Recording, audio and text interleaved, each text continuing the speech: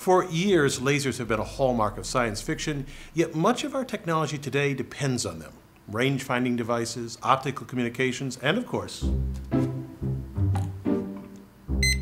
barcode scanners. The unique characteristics of laser light make all these things possible. However, its use by eye surgeons to reattach retinas highlights them all. Injury can cause the eye's retina to peel away from the tissue supporting it. Without rapid treatment, the entire retina can become detached, causing blindness. Surgeons use green laser light of nearly a single wavelength because that color passes through the eye's lens and vitreous humor without being strongly absorbed, and thus without causing damage. The laser beam then strikes the retina where the tissue strongly absorbs that light, using the high-intensity light to weld the detached retina back into place. The beam's narrowness allows the surgeon to affect only the area of the retina that needs to be repaired, areas as small as 30 microns. How a laser creates light with these three characteristics is a tour de force of engineering. Let me show you. Any glow-in-the-dark toy can illustrate the basic principles of creating laser light.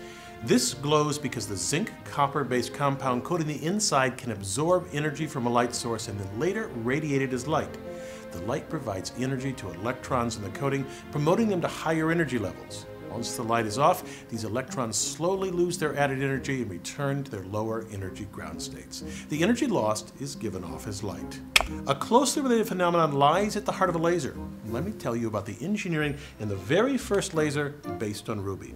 Here I have a tiny piece of ruby and some red colored glass beads. When I shine the blue light on the glass beads, nothing much happens, but shine it on the ruby and it glows red. Unlike the glow-in-the-dark ball, the light appears immediately, and when I shut off the blue light, it disappears. In 1960, Ted Mayman demonstrated the first laser by taking a cylinder of ruby and surrounding it with a xenon arc flash lamp used in aerial photography. An intense burst of light from the lamp initiates lasing. To see how it works, let's look at what happens with a weaker lamp. A flash would promote a few electrons from the ground state to an excited state. They'd lose a bit of energy, fall to a lower energy state without emitting light, and then drop from there to the ground state, giving off a burst of light.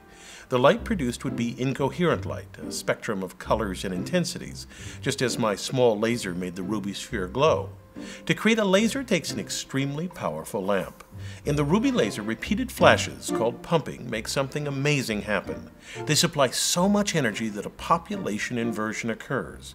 Here, more electrons in the energy level just above the ground state than in the ground state. Electrons from a population inversion returning to the ground state release light that starts an avalanche called stimulated emission. The photon produced when an electron decays induces other excited electrons to simultaneously decay and release nearly identical photons. That creates coherent light, meaning that the crests and troughs of every light wave in the beam match up. Now, at this point, we have coherent light, but not yet the other two properties of laser light. To get a narrow beam with all the light rays parallel and of a nearly single wavelength requires an addition to the ruby rod.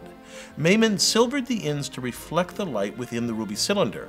He made the two ends of the rod astonishingly parallel to each other. From top to bottom, the distance between these two mirrors differs by no more than 200 nanometers.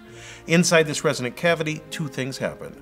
First, any light rays that don't line up with the axis eventually just exit out the side of the cylinder, and the light parallel to the axis becomes intensified and narrowed in wavelength. The mirrored ends create a standing wave, which means only light of particular wavelengths can exist inside the cavity.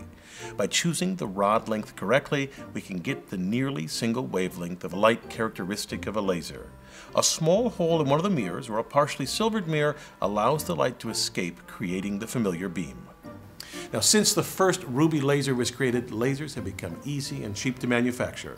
For instance, this laser pointer uses a semiconductor diode to produce light. Although many innovations and improvements have occurred since 1960, the essential principles are the same. I'm Bill Hammack, the Engineer Guy. This video is based on a chapter in the book, 8 Amazing Engineering Stories. The chapter features more information about this subject. Learn more about the book at the address below.